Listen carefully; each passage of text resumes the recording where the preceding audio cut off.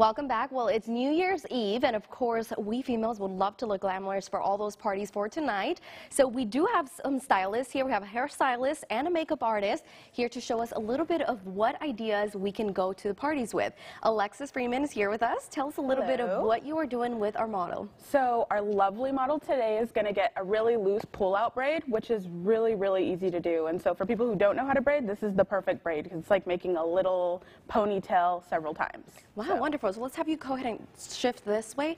Look at this. So you have so far so far we're about halfway through, and you can continue all the way to the bottom, or some people might like to just stop here and maybe curl the bottom of their ponytail. You can pull it out, make it as loose as you want, or you can keep it kind of tight. Most people pull it out pretty loose, but it's perfect for almost any occasion, so this is a go-to.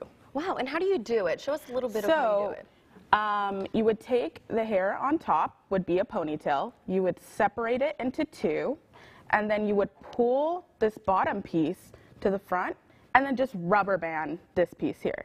And then when you let it go, you can pull this out like that. And then you just keep going. So you don't actually have to ever braid, but it comes out like a really nice loose braid. So, wow, that's wonderful. And she has really long hair. So yes, this is perfect. Honestly, this style is good for any length of hair. I've done it on someone with short hair.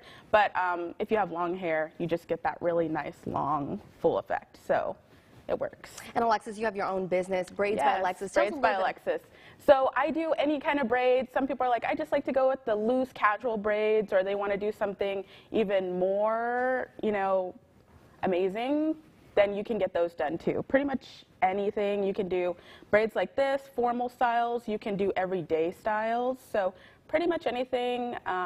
You can really do a lot with braids. I think sometimes people think, you know, only one way of doing it, but there's so many things you can do with it. So. Any last ideas of what hairstyles people can go with? I know braids are really in right now. Braids are really in right now, and again, I would think the really loose, messy braids are what's really, really in, because you can even make a braid like this and turn around and turn it into a bun.